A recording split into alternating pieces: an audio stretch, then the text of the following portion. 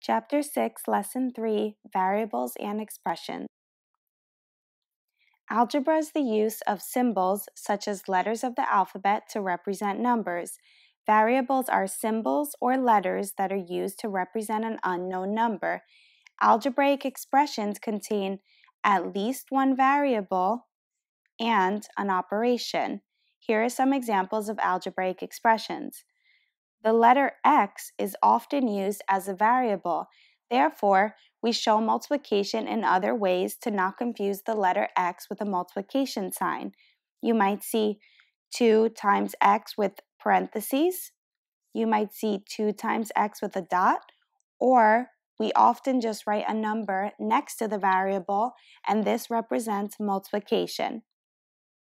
Variables in an expression can be replaced with numbers to be evaluated or to find the value of the expression. Example 1. Evaluate 15 plus a if a equals 21. So if a equals 21, we can take 21 and put it in place of a. This gives us 15 plus 21, which equals 36. Evaluate x minus y if x equals 56 and y equals 18. So if x equals 56, we can replace the x with 56. Minus, if y equals 18, we can replace the y with 18. This gives us 38. Evaluate 5 times b if b equals 1/2. Remember, a number next to a variable means multiplication. So when we plug in 1/2 for b, we have to multiply it with 5, which we can show using the dot symbol. 5 times 1/2, I can put a 1 underneath my whole number 5. And now when multiplying fractions, we multiply numerator times numerator and denominator times denominator. Now because this is an improper fraction, I want to convert it to a mixed number. So 2 goes into 5, 2 whole times, which gives us 4. So we're left with 1. Denominator always stays the same. So this equals 2 and 1/2. Try these yourself to check for understanding.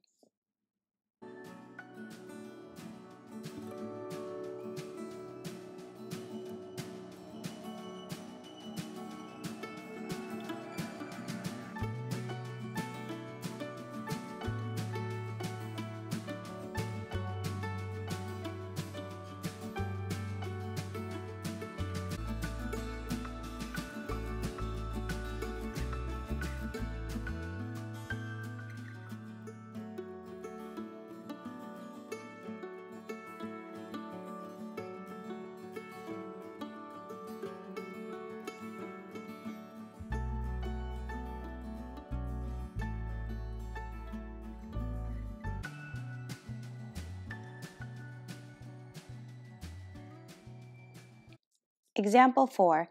Evaluate 7r plus 4 if r equals 3.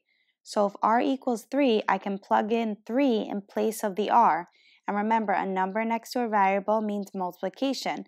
So you should put a multiplication symbol in between both numbers when you replace the variable with a number.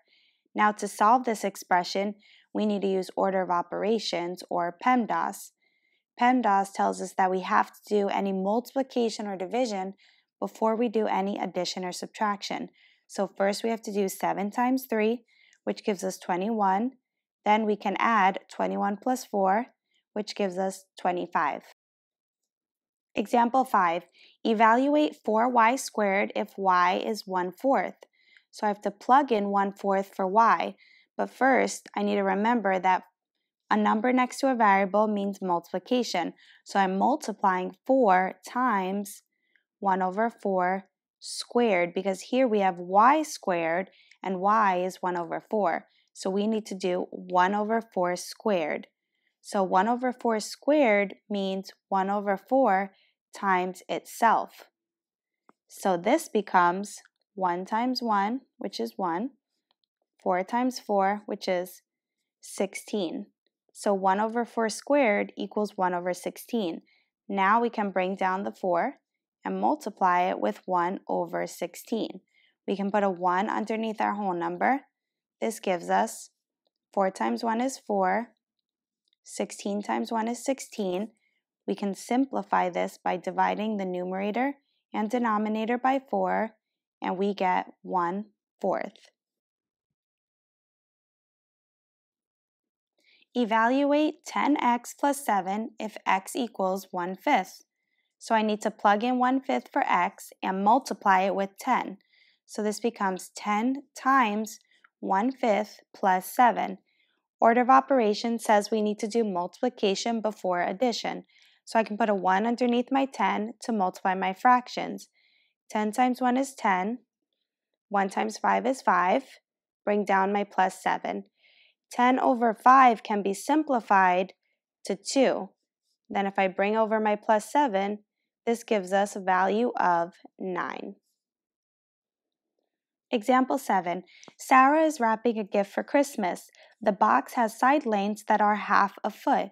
Use the expression 6s squared, where s represents the length of a side, to find the surface area of the box she is wrapping.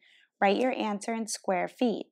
So if I'm using the expression 6s squared, I know that s represents the length of a side, which we were given is 1/2 of a foot. So s equals 1/2. So I can plug in 1/2 to my expression. A number next to a variable means multiplication. So I have to multiply 6 times 1/2 to the second power. Because this is s to the second power, I have to do 1/2 to the second power. 1/2 to the second power means 1/2 times itself, which gives us 1/4. Now I can bring down the 6 and multiply it with 1/4. I can put a 1 underneath the whole number to multiply my fractions, and this gives me 6/4. 4 goes into 6 one whole time, and we're left with 2/4. 2/4 can be simplified to 1/2, so this becomes 1 and 1/2 feet squared.